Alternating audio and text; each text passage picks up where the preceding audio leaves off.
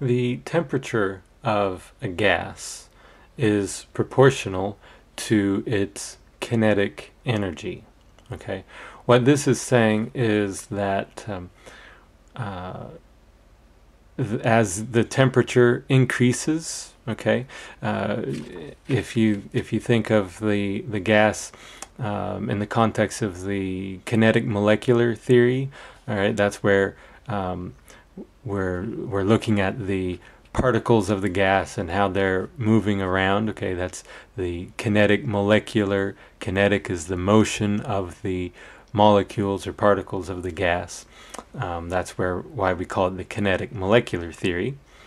But anyway, in that context, temperature is related to or proportional to the energy involved in the motion of those particles.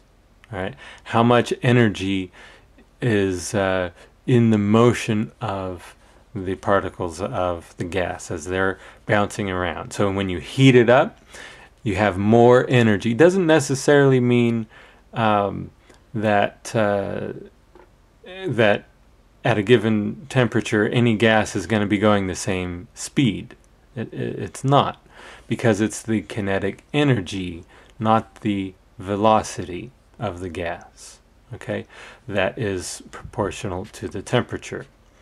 All right, but any gas, if it's bouncing around at one speed and you heat it up, it is going to get faster. All right, but it doesn't mean that another gas that is at that same temperature is going to be going just as fast. Okay, and let's look at that a bit more. The kinetic energy is, we know from physics, is equal to 1/2 times the mass times the velocity squared. Okay, 1/2 mv squared. That is how we calculate the kinetic energy of the of a gas particle. Okay, or any object for that matter. All right, so we see here the mass component is factored in as well as its speed or velocity.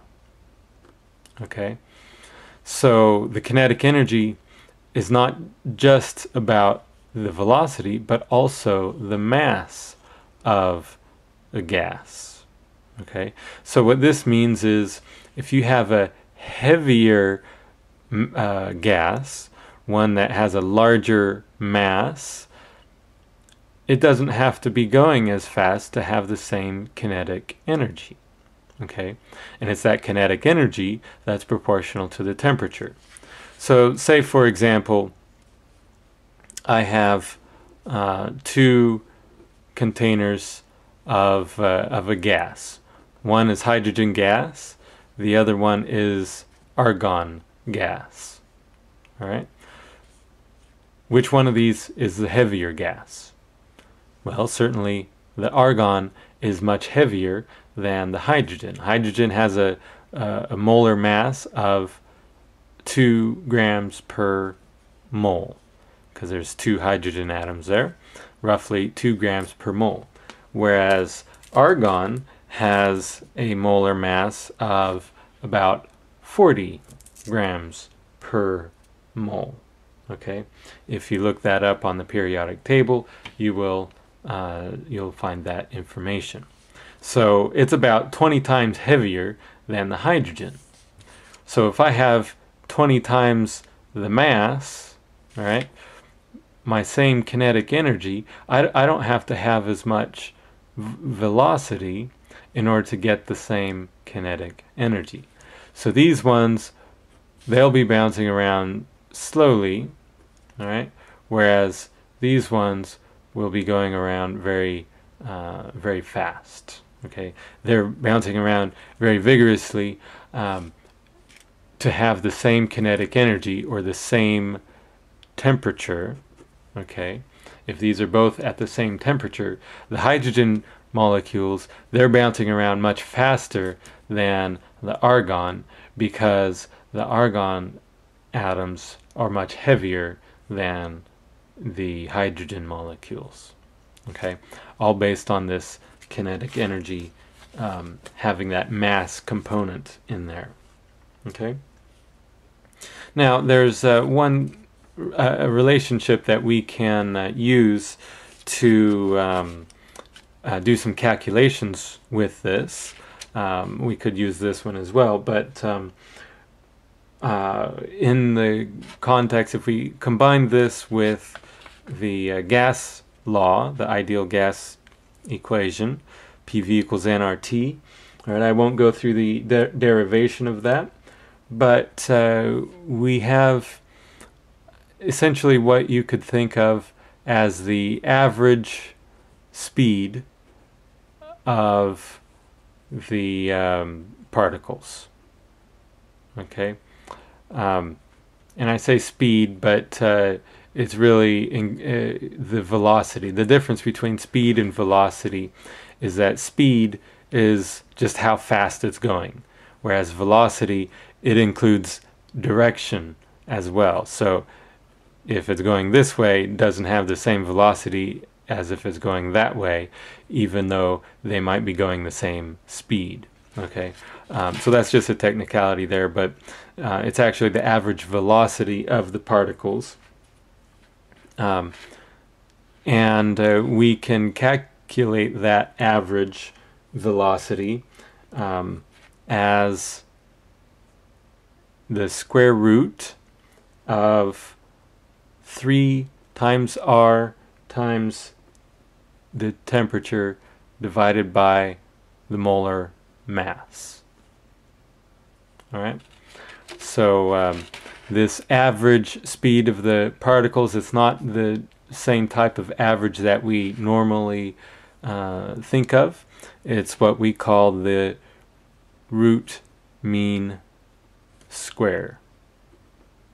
Okay, and it has the symbol U, often with that RMS, okay, for root mean square. Okay, so this is, it's just a different type of average. The way what it actually means is if it's the mean of the square, so if you take the velocity, you square that, and then you average, this would be the velocity of each individual particle. Okay, so each particle of gas, it might be moving, this one might be moving slowly, whereas this one is moving very quickly, and then, you know, different directions and whatnot. You take the velocity of each one of those and you square it, okay, and then you average the squares of all those velocities, and then you take the square root of all of that. That is the root mean square. So it's, you can see, I mean, the square root of the square is just the mean part of it in there. Anyway, it gives you an average estimate of the velocity of the particles. Okay, and here's our mass component. We use the molar mass of the gas, and we factor in the temperature and the gas constant as well. And using this, we can determine which of a gas might be going faster. Okay, for example, this is a demonstration that you can do. If you take a tube, all right, and you introduce, say, one gas on one side. Let's say you put in hydrogen chloride gas. Okay, not the acid, which would be in water, but just HCl gas. You put that in on one side, and on the other side you put in ammonia vapor. Okay, so two gases on two different ends of a long tube. Okay, and then you let that sit, and pretty soon, they're going to migrate in the middle, and they will react. Okay, hydrochloric, or rather HCl, hydrogen chloride gas, will react with ammonia vapor to form ammonium chloride. This is a solid, and it will form a little white ring in the tube wherever those two gases meet. So the question is it going to meet, are they going to meet right in the middle, or closer to one side or the other? And the answer is in the root mean square velocity.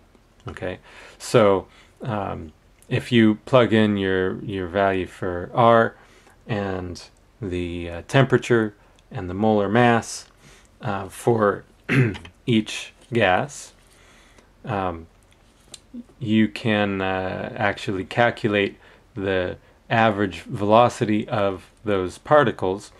And basically, the heavier the gas is, the slower it's going to go. Larger value in the denominator means it's going to reduce the average velocity. Okay, just like we saw before, the heavier argon moves more slowly than the lightweight hydrogen. Okay, so if you look at the molar mass of these gases, HCl, its molar mass is going to be about 36.5 grams per mole, and the molar mass of ammonia is that would be 14 and 3 is about 17 grams per mole. So just about half the mass, which means that the ammonia is moving much more quickly than the HCl, right? And in fact, if you do this, what you find is that they meet a little bit over toward the HCl side. That's where you begin to see the ring of white solid ammonium chloride forming in that tube. Okay, because the ammonia vapor travels faster than the HCl, and so it doesn't meet in the middle, it meets closer toward the slower gas. Based strictly on the molar mass of those gases, the heavier one moves more slowly than does the lighter gas.